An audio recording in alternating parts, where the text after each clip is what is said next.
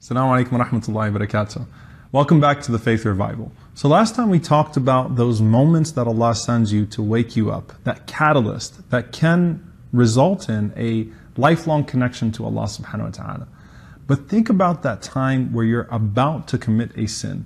There's a very interesting ayah in the Quran. إِنَّمَا الْمُؤْمِنُونَ الَّذِينَ إِذَا ذُكِرَ اللَّهُ وَجِلَتْ قُلُوبُهُمْ وَإِذَا تُلِيَتْ عَلَيْهِمْ آيَاتُهُ زَادَتْهُمْ إِيمَانًا وَعَلَى رَبِّهِمْ يَتَوَكَّلُونَ. Allah says, verily people of Iman, those believers, those who have that belief are those who, when Allah is mentioned or when Allah is remembered, then their hearts shake, their hearts tremble. وَإِذَا تُلِيَتْ عَلَيْهِمْ آيَاتُهُ, and when the verses of Allah are recited upon them, then their faith is increased and they place their trust in Allah subhanahu wa ta'ala.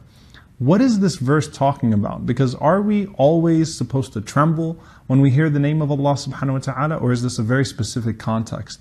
Mujahid rahimahullah ta'ala, the great scholar of Quran, the way he interpreted this ayah, he said that what this is talking about is the believer just as he's about to commit a sin.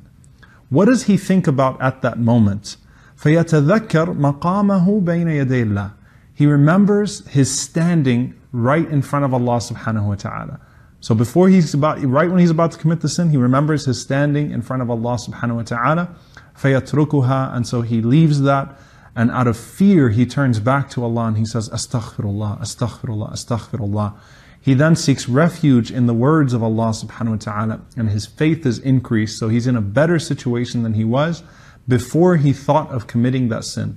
Allah mentions this also, إِنَّ الَّذِينَ اتَّقَوْا إِذَا مَسَّهُمْ طَائِفٌ مِّنَ الشَّيْطَانِ تَذَكَّرُوا, that verily those who have that piety, that consciousness of Allah, when a thought, a whisper from shaitan comes, تَذَكَّرُوا, they immediately remember, فَإِذَا هُمْ مُبْصِرُونَ, and suddenly they have basira, they have sight, they're able to see clearly again. The important point that we take from this is not just that you remember Allah before you commit a sin. When you're about to commit a sin, Prophet ﷺ says, إِذَا ذُكِرْتُمْ بِاللَّهِ فَانْتَهُوا. As soon as you remember Allah, stop. Don't think that I'm already in it, so I might as well continue and finish it, and then I'll repent afterwards. Because that happens a lot of times. We start it, we know it feels wrong, but you know what?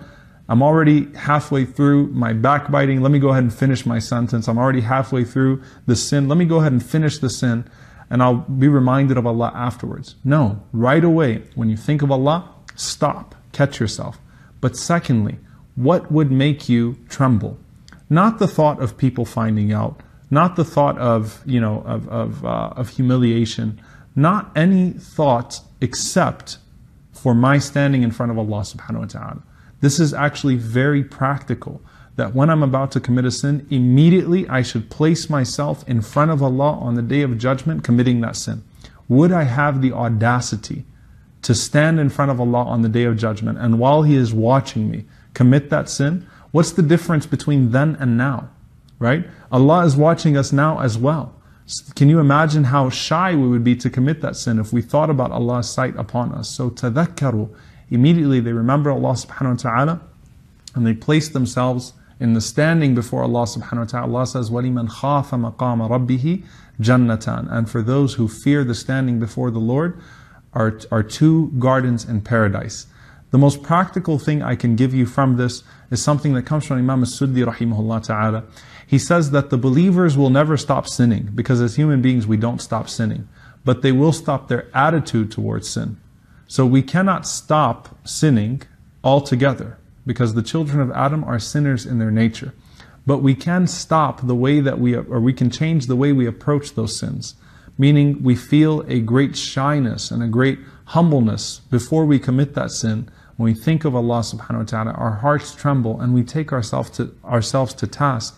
How could I think of putting my iman at risk, putting my connection with Allah subhanahu wa ta'ala at risk for the sake of that temporary fleeting pleasure?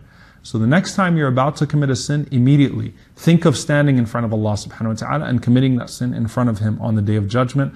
It will deter you inshaAllah, and replace that sin. So you were about to commit a sin, go commit a good deed instead. Instead of committing that sin, I'm going to read Quran now. Just because I thought of that sin, I'm going to go ahead and I'm going to read Quran, or I'm going to do something good to replace what would have been a moment of disobedience with a moment of obedience. And remember, al-iman yazidu bil-ta'a wa yanqusu bil-ma'asiyah. Faith increases with obedience and decreases with disobedience. May Allah increase our iman and grant us full trust in Him. Allahumma ameen. See you next time, inshaAllah. Assalamu alaikum wa rahmatullahi wa barakatuh.